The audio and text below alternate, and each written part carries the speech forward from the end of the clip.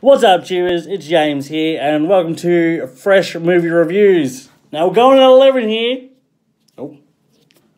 Because it's Nick Cage, and this time, wow, I'd say it's either someone's drug-fueled nightmare or hardcore wet dream, but it's holy fucking shit.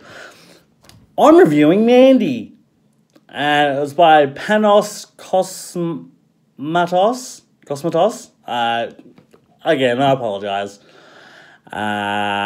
He is relatively new, I think. He's only directed two, written two, and helped with one other thing. But his first one was Beyond the Black Rainbow. Don't know anything about that. But Mandy, well,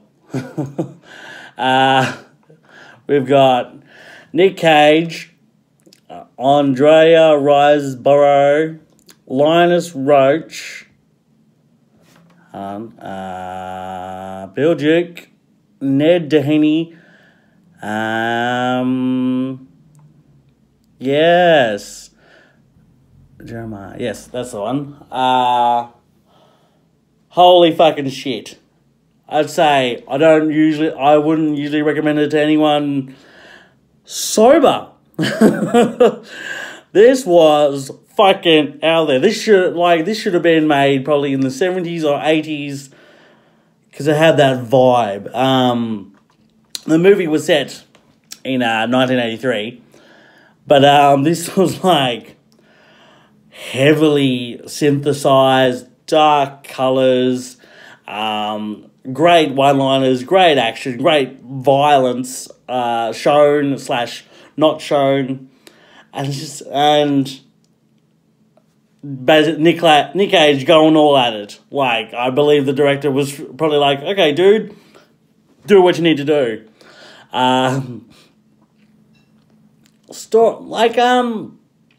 Basic story, I think, from what I got. Loving couple, Nick Cage and his girlfriend, Mandy. They are doing their thing. She goes for a walk one day, gets noticed by a cult leader. Cult leader wants her. And so the cult leader gets his boys to summon bikies. Literally probably from hell, because they were introduced to some hardcore LSD that basically made them demons. As you do. Bikey was basically looking like a lizard, drooling everywhere. One looked like the cousin of Pinhead. Another one, it was all plastic or something. But yeah, it was just like, holy fucking shit. I thought Nick Cage couldn't raise the bar anymore, but yeah, he did. Facial expression. He killed a dude, got basically a full glass full of cocaine or crack or whatever it was, and sniffed it. It was like, cool.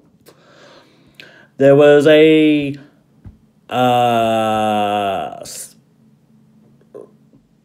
hallucinogenic bee or something in it, and he dipped his finger in and licked it on his tongue, and then basically we had like a 10-second mirage of his face melting and all that and him going crazy. It's like, holy fucking crap. Now, apparently the director has been, his first movie was known to be out there, and Mandy is the tame version.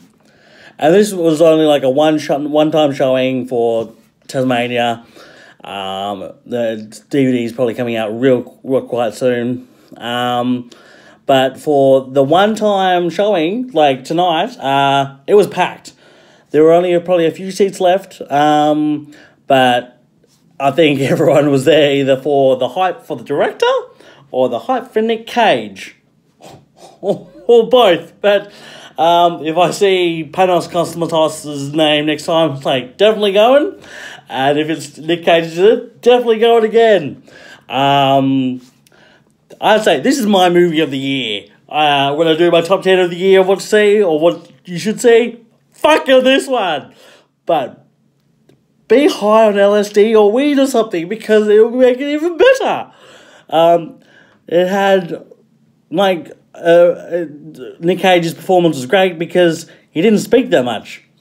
He just was reacting, like, you know, his facial expressions covered in blood, high on cocaine, high on whatever. It's like, holy fucking shit, man. He had awesome fight. He made a fucking axe blade. It was like, holy shit.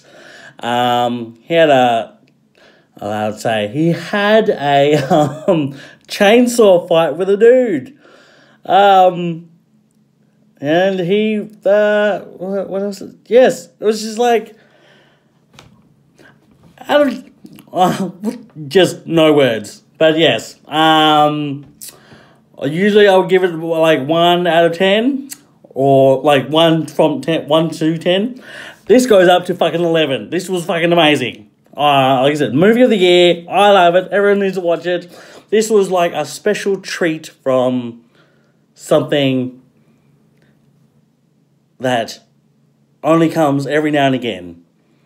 Like the synth made you feel like you were heavily in the 80s, the colours and all that. Like I said, it's like that rare treat of like Hobo with a Shotgun, or John Wick, or what else? Like, but other really one, Get Out, the Purge. It's like those cinematic goldenness that only come every now and again.